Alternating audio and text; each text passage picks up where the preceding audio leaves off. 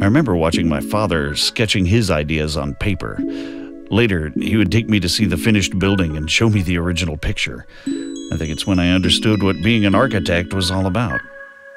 Yeah, Adam and I have been working together since university. We're UYO Architects. For us, working with clients is always very personal. We really try to understand their individual needs, their vision.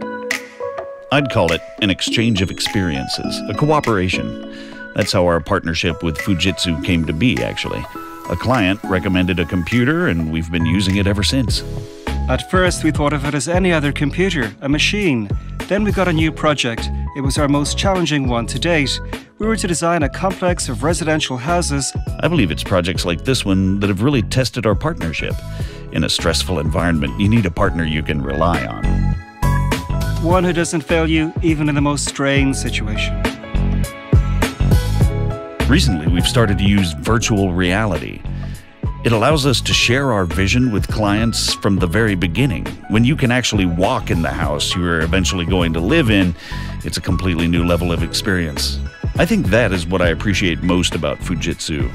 It allows us to focus on what really matters.